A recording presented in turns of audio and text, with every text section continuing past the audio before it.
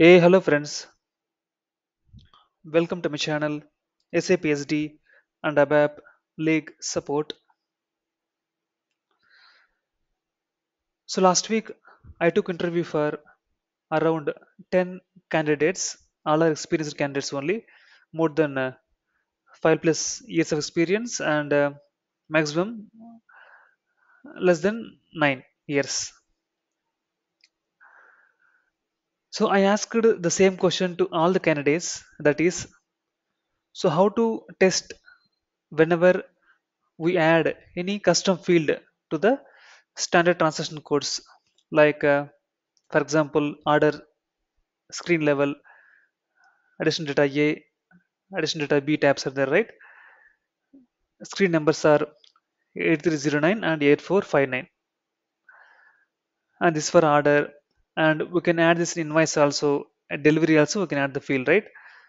So whenever we add any custom fields, so what is the basic thing that we need to test it, whether the field addition is working fine without impacting any existing standard behavior. I asked this question to several people, but they're not able to give me the accurate answer.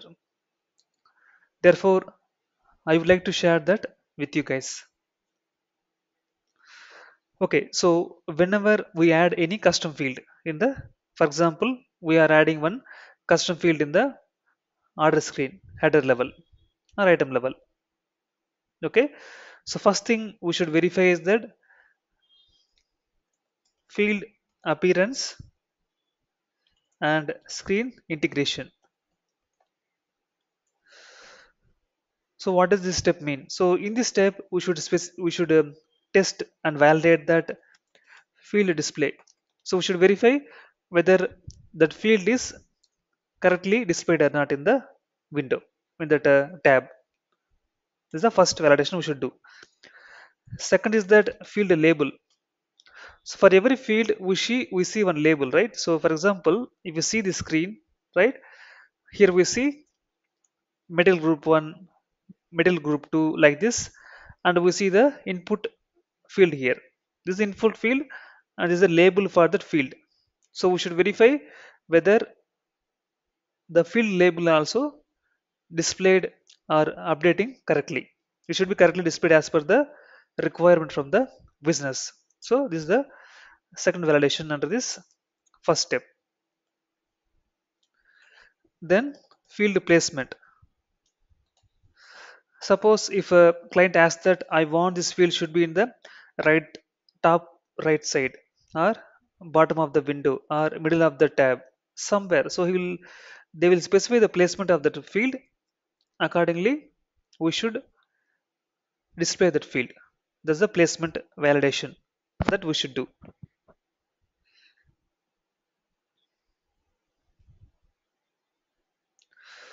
Okay, these are the main three validations under this first step, field appearance and screen integration.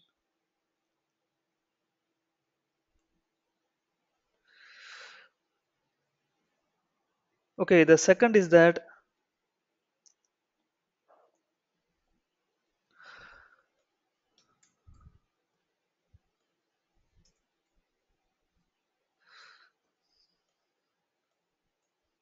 so we should verify the field behavior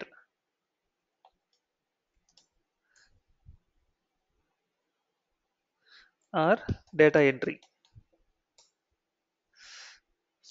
Suppose if this field, for example, this field, middle group 1, right, this field should update automatically. No manual intervention is required here. Okay, in this case, this field shouldn't allow us to edit this field. It should be grayed out only in the creation mode or change mode or display mode. Okay, it should be grayed out only. That's the one thing, that is input validation. And one more thing that we can specify here is that if this field is relevant for any text input field, you should accept only text only. And if you enter any number here in this field, then it should accept, it should throw some error. And if it is not throwing any error, then it's an issue, it's a defect only, right? If it is an alphabetic field, it's a character type data element, then it should accept only character only. If it's an alphanumeric means it should accept both number as well as digits only. And if it is an number field, you should accept only the number only. And if it's a date field, you should accept only the date only. Then according to the nature of the field, you should accept the data. And mandatory check. Okay, sometimes if this is a mandatory field as per the client requirement, then we should verify that. How should we verify that? Without entering any data to this field, if you save that order or delivery or invoice, then system should throw the error message saying that it's a mandatory field, right? There should be another validation that we should do. Next, field length. Suppose this field length is 10 characters, and if we are entering more than 10, then system shouldn't accept that. It should accept only the less than or equal 10 only, right? That's the next validation. And default value. Is there any requirement from business to verify that it will always carry some default value or not? That should we verify that.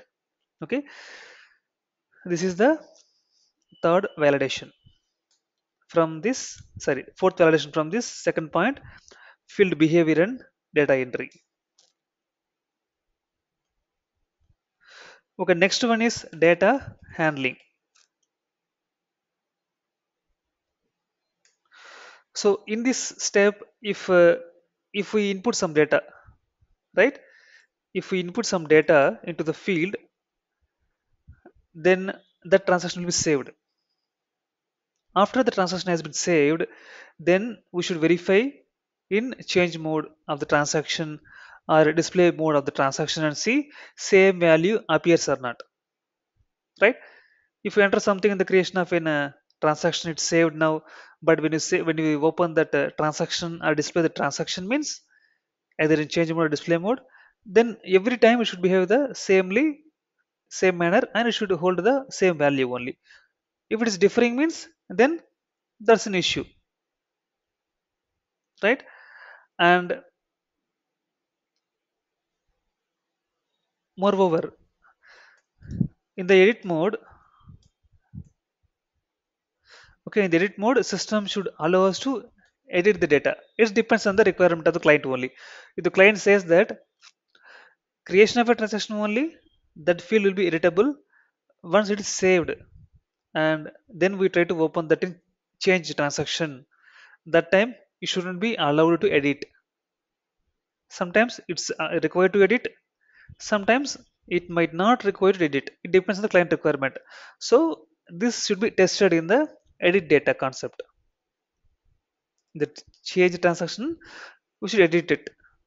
It should be allowed or not allowed depends on the client requirement only, right? So these are the two points that we should remember in case of data handling step.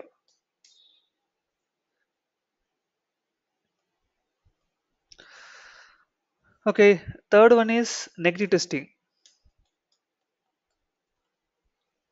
Again, same thing. If you add invalid data entry, system shouldn't accept that, right? And sometimes that field should always carry some data, right? So if you keep that field as in a blank, then system should throw some warning message or error message to make us aware that please enter some data to this field. So it is kind of a mandatory check only. We can say it as a mandatory check.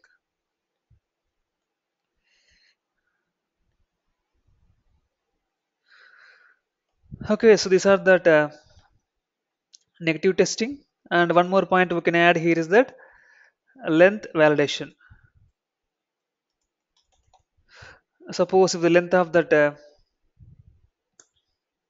field is 10 means system shouldn't allow us to enter more than that length. That's one validation. And if we enter less than that length, it should accept. More than means it shouldn't accept. Like that kind of validation should be done. And it's similar to the field behavior only.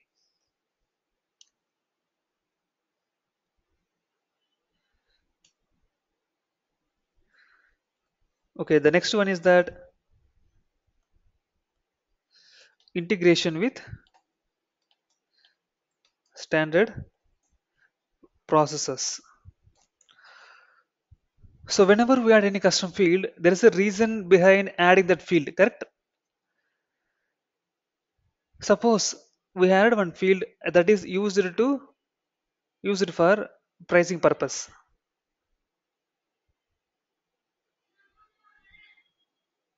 right?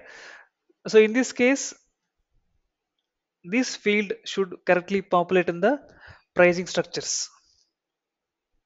That means we should create some condition records for the particular condition type where this new field has been added. And suppose that's one scenario of pricing. And if in the output on the output processing, right? So if you want to display the data in that output level, then also we should verify that testing in output layout as well. So pricing level we should verify, and outputs we should verify, and copy controls. So we should verify that whether this data should transfer to the succeeding transactions or not, right? This is one of the things that we should do.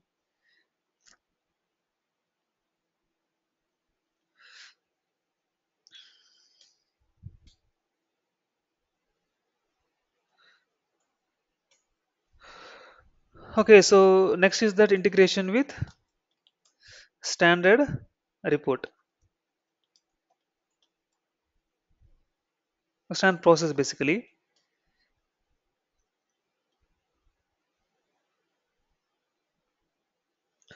Okay, what we can do, we can keep the same point here itself.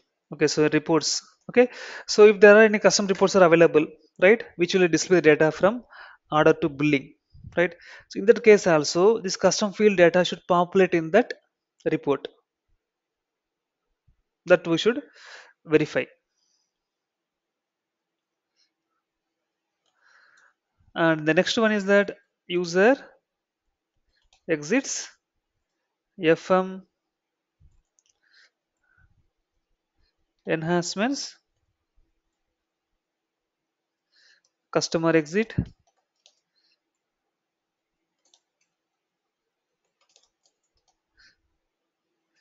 and body. See, whenever we add any custom field, then there should be some logic written in the background for this particular field, right? How to populate the data to the field, and how that should transfer to the database table level, right? So to update any kind of field values to the database table means, then we should identify relevant programs, customer exit or user exit, and write our logic to update the data to the database table level, right? So custom logic should be written, and so we should add some consistency check also.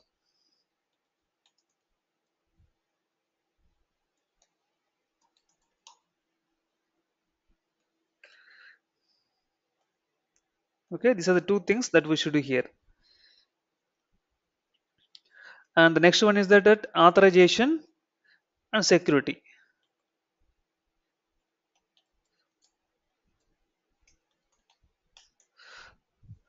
So if it's generic field, anyone can access this field. But if it is relevant to particular user, right, then we should restrict that user only can access this field, either update or remove the entry data what is there in that field, anything, right? That can be done by that user only. So that's called field authorization.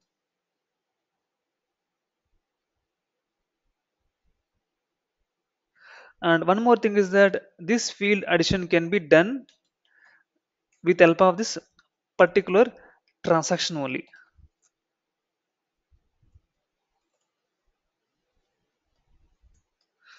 See, for example, there is one field in order level, right? So system should indicate that the field can't be changed in the VA02 or VA01. For example, that field should be added or updated through one custom report only. That means it shouldn't allow the user to modify that, but that can be updated through custom report only. Right. So when we want to update the field values for a mass, we have some lakhs of or thousands of transactions are there, and we have added one custom field. And for the whole transactions, if we want to update that custom field, means definitely no one can go 1,000 times to that order, 1,000 orders, and do the updation manually. It's not required at all, right? So we will go with the custom report development, and through that report only we will do that updating of that custom field. So this is one of the authorization that we can keep it. It depends on the client only. If they say it is required, then we can do that, or else we can ignore it.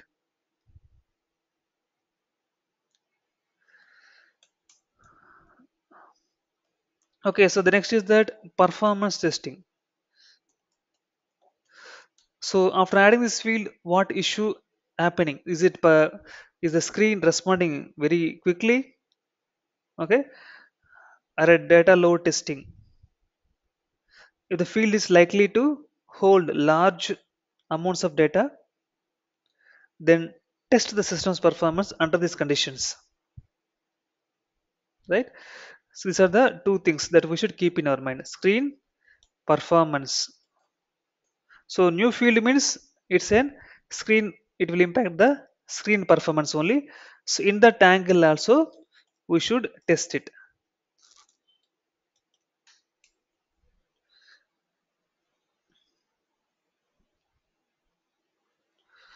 So the next thing is that we should do end-to-end testing.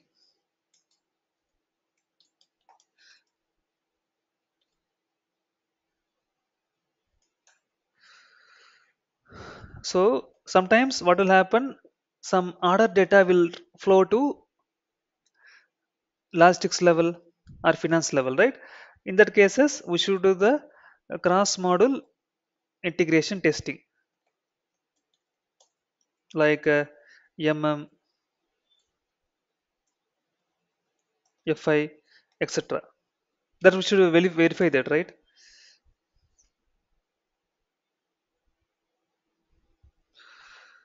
So these are the few important points that I analyzed as per my experience. So these are the testing that needs to be done. If you think some other things also requirements, please do let me know. We can add that.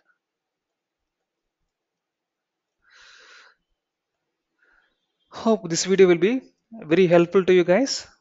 We can catch up in the next video. Bye for now. Thanks everyone.